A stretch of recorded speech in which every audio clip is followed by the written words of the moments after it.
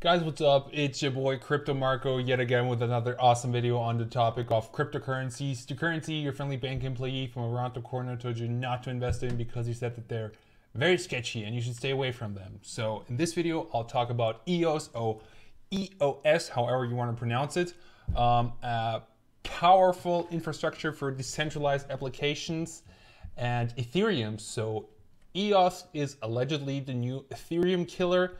A claim that many cryptocurrencies claim for themselves, but how true is it?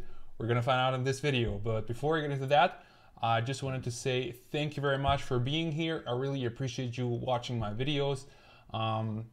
If you find them helpful, I would appreciate if you would leave a like down below on this video, and let's get into it. So as you can see, I already mentioned EOS is a platform for decentralized apps, and Ethereum is also big on DApps, so decentralized apps. And we all know what apps are, but what are decentralized apps? So basically, I would like to explain this with Facebook. So with Facebook, you have the centralized server. I mean, of course, Facebook doesn't have like one centralized server in like, you know, the backyard of Mark Zuckerberg, and he's like sitting on top and watching it. When you're uploading something, it just gets uploaded to Facebook. So the file is within the system of Facebook, and they can do whatever they like with it. They can, all your information that you're giving to them, they're saved at Facebook and also WhatsApp, because as you know, WhatsApp was acquired by Facebook for $22 billion, and all the data that used to be on WhatsApp and Facebook is in their power. So it's theirs pretty much. And if they don't want you to be in their network, they can kick you off. They can, as I said, they can do it with your data, whatever you like. And when there's technical issues with Facebook, which obviously doesn't happen really often, when the Facebook servers are down, all the other computers on the planet can connect to Facebook, and it's just gone. It's off the grid. And what decentralized apps are trying to do is make everybody who's within the network the server. So the more people are there, the better, pretty much. And this is an idea that is called peer-to-peer. Like, it's based on peer-to-peer networks. I did not prepare, not that kind of peer. Yes, this is what I was talking about. So as you can see, for example, say you want to visit the CoinMarketCap website, right? So your computer has to communicate with the CoinMarketCap server. Then it's transporting the data back and forth, and then you're gonna be able to see CoinMarketCap. But what's happening in peer-to-peer networks is that every computer that's in the network is sharing that information. So when for example, this computer goes down and this one, you're just gonna take the next computer, and that's how the information is gonna be transported. It just takes the next best computer. So nothing is really lost, and when one computer is off the grid, it's not a big deal. So and the interesting applicational value that's unlocking through decentralization is a great example for that is, in my opinion, Substratum. So if you haven't seen my video on Substratum, make sure to check it out. Substratum is a company that wants to decentralize the internet. So when, for example, China doesn't like your content, doesn't like Facebook, they can just go call Namecheap, be like, hey dude, we don't like that. Then your website is going to be taken off. In Egypt, for example, the whole country didn't have internet because they didn't want it, the Egyptian government didn't want the people to riot. So these are the dangers of centralized institutions. And while this does not happen often in the world that we know, it might be a great danger in the future. Like, it's amazing how many data people are willing to share with centralized institutions and basically give them the power of what they know. So a decentralized kind of network would enable you to be the boss of what your data is being done with. Like the data stays with you. I mean, it's within the network, so there's no central authority that can be like, okay, let me just take this or stuff. Like, no, the network decides what happens with that. And you may be familiar with torrents.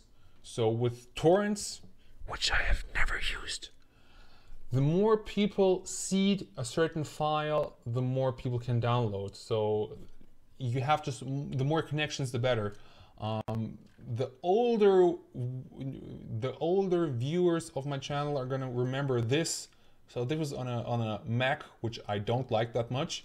But as you can see, you could download songs on Napster, and it was the first technology that utilized peer-to-peer technology on a bigger scale.